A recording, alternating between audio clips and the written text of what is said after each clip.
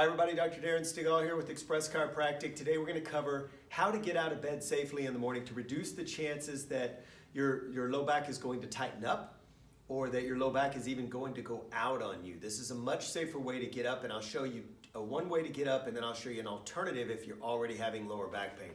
So first off, just as a reminder, when you're sleeping, try to either be on your side with a pillow between your knees or on your back. Those are the two most ideal positions to sleep in. What we really want to avoid is we want to avoid people sleeping like this, where they're rotated throughout the evening. So if you have a pillow between your knees, or if you're on your back, it keeps you in a much more neutral position. Now, when you're getting out of bed in the morning, ideally, you're first going to turn on your side. Now use this arm, the arm that's closer to the ceiling, to push as you swing the legs off. And now get to the sitting position. Give yourself a minute for the weight to settle in onto your spine. And now you can get up and begin your day.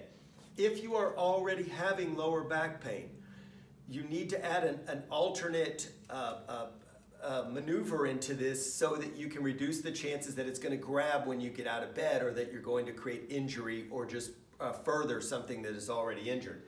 So we're back to our sleeping position, here or here.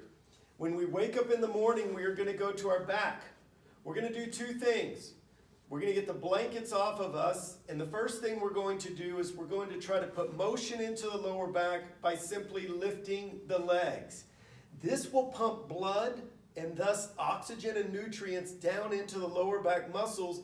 Remember, as you sleep, all of this kind of pools a little bit. You don't have as much blood flow going on because you don't need as much.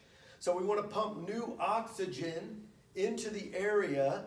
And now, if you're able to, we're going to take the knees side to side. And notice my foot comes up on top of the other foot as I rotate. So you might do about 10 on each side of this. Rotate 10 times each direction.